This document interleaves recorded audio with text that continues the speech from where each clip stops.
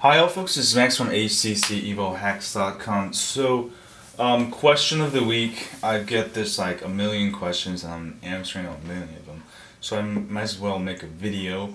A lot of people installing new ROM, rooting, and they're getting a lot of force close on their Gmail, force closing on apps and stuff after you install a new ROM. Sometimes what happens is your old stuff from inside the cache.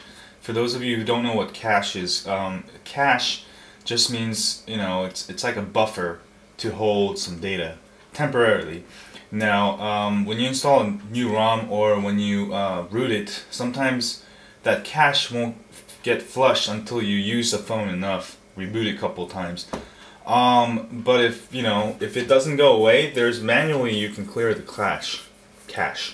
You just gotta get into ClockworkMod Recovery, and this happens to all Android phones. If you root it, or it happens like 1 out of like 50 times. If that happens, you get into ClockworkMod Recovery. I don't know how to do it for your phone, but for Evo 4G, it's volume down and power after you turn the phone off, right? And once inside here, you just go to Recovery, and you wait a little bit until this thing checks for update files.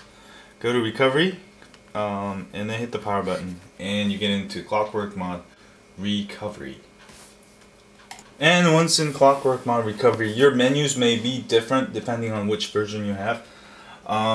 For the regular CWM, the ClockworkMod Recovery, the version 5, it should be under Advanced. For this one, it's under Wipe, but the other ones, it should be under Advanced, and there should be an option for clearing, formatting cache.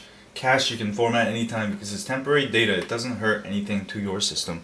So I'm going to hit the power button here, and then wipe cache, right? Wipe cache. And you can also wipe Dalvik cache also, which is like similar thing. But usually it's the cache partition that causes problems. And hit the power button. Formatting cache. That's it. It took, what, 5 seconds? And you reboot, and if the cache was causing the problem, most likely that problem of force closing will go away. And don't worry about the squiggly, it just happens in recovery only. Anyway, that's how you get rid of force closes on, if it happens to you on Gmail or something, or you can also, uninstall Gmail and reinstall it. But there's some apps like Super User or something, system apps that you can't reinstall. If that happens, just clear the cache, reboot, and you should be all good to go. So just clear that up.